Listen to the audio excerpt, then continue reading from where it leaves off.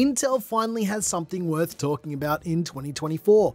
This is the all-new Battlemage-based ASRock ARC B580 Steel Legend OC. This is the first time Intel has been properly competitive in the GPU space. Let's see what the performance is like.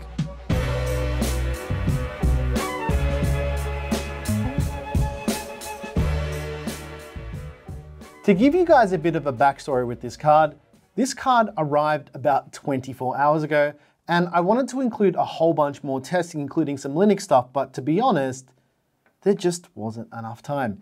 Intel and their local PR team still like to pretend that we don't exist anymore because they think it's okay to kill people's livelihood. But ASRock came in clutch and they got us this card just in time. So shout out to ASRock for being legends, still legends. The ASRock ARC B580 Steel Legend OC is a little bit different to the limited edition card, as in it's clocked at around 2800 MHz. Most of the other stuff under the hood with the ASRock ARC B580 Steel Legend OC is the same as the Intel limited edition card though, and it's completely covered in RGB. It can be switched off with a tiny little switch on the card's PCB. This is a triple fan card, and as far as its operation, during all of the testing, this card was dead silent. To test the ASRock ARC B580 Steel Legend OC, I built up a brand new test bench with the AMD Ryzen 7 9800X3D, as it is the fastest gaming CPU on the market right now. I also retested 3 other cards for a little bit of comparison: the MSI GeForce RTX 4060 Ventus 2X OC, the Gigabyte Radeon RX 7600 XT Gaming OC, and the Intel Arc A770 Limited Edition. As for pricing, I'd probably guess that the ASRock ARC B580 Steel Legend OC will be pretty close to the pricing of a first-party Intel card at around about $249 US.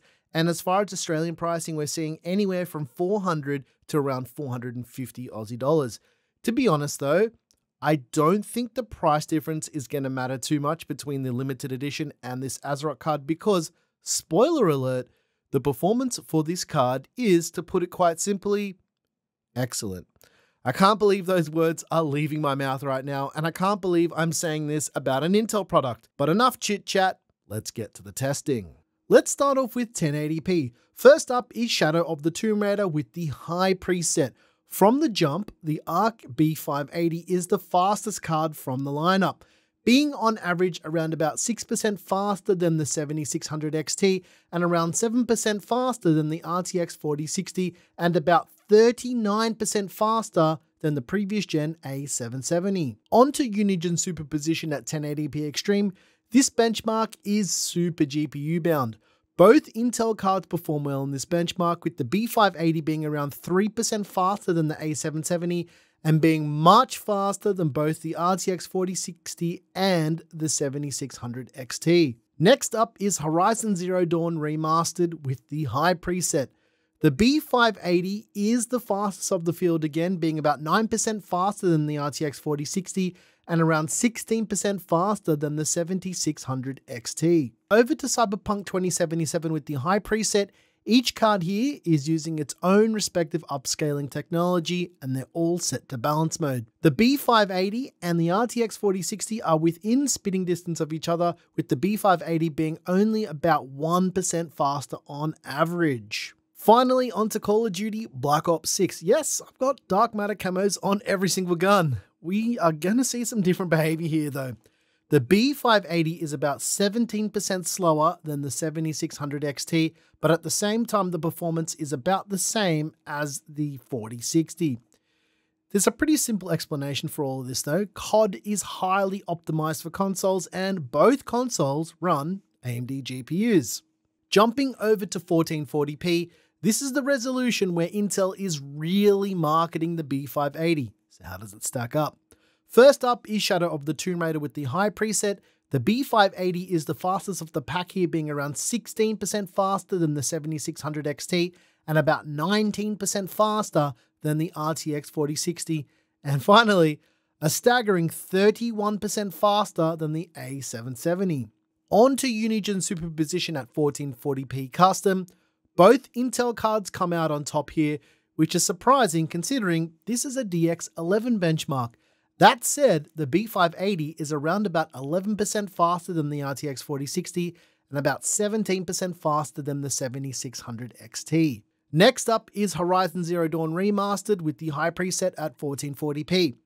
The B580 is the fastest of the field again, being about 14% faster than the RTX 4060 and around about 20% faster than the 7600 XT. Over to Cyberpunk 2077 with the high preset, the B580 and the RTX 4060 are once again within spitting distance from each other, with the B580 only being around 2% faster on average and around about 22% faster than the A770 and the 7600 XT.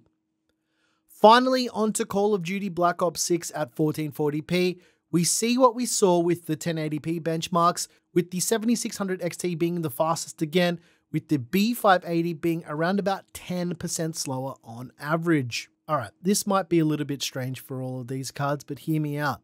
Let's take a look at 4K results. This might surprise you. First up is Shadow of the Tomb Raider at 4K with the high preset. The B580 is the fastest of the pack here, being around 28% faster than the A770 and around about 33% faster than the RTX 4060, but this is mainly to do with VRAM limitations. Onto Unigen Superposition at 4K optimized, both Intel cards come out on top here again. That said, the B580 is around about 25% faster than the RTX 4060 and about 14% faster than the A770. Next up is Horizon Zero Dawn Remastered at 4K with the high preset. The B580 is 3% slower than the RTX 4060 on average. This one surprised me because of the VRAM and it being a lot less VRAM with the 4060, but to be honest, those are the numbers. Over to Cyberpunk 2077 at 4K with the high preset. The B580 storms ahead of the pack, being around 15% faster than the A770, about 38% faster than the 7600 XT, and a whopping 51% faster than the RTX 4060. Finally, onto Call of Duty Black Ops 6 at 4K with the Ultra preset. The 7600 XT is the fastest again, but only because of the 1% lows, and they're about 5% higher than the B580. But here's the most interesting result of all of these tests. At 1080p on average, the B580 is the fastest of the pack, being about 5% faster than the 7600 XT, 7% faster than the RTX 4060, and a staggering 38% faster than the A770. At 1440p, the B580 is 11% faster than the RTX 4060, around about 12% faster than the 7600 XT, and 22% faster than the A770. Finally, at 4K with the ARC B580, it's about 20% faster than the 7600 XT, and for both the RTX 4060 and the A770, it's about 24% faster on average. These are some properly compelling results. Here's the kicker though. It feels good to finally say something positive about Intel given how poor their new CPUs perform. It's almost crazy to say this, but Intel have just saved the mid-range gaming market with a GPU. That's right, a GPU.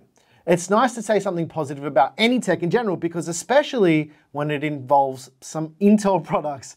The ASRock ARC B580 Still Legend OC is, to put it very simply, a mid-range budget beast. At this price point, given what games you'd actually want to play with something like this, it would seem insane to consider anything else at this point in time.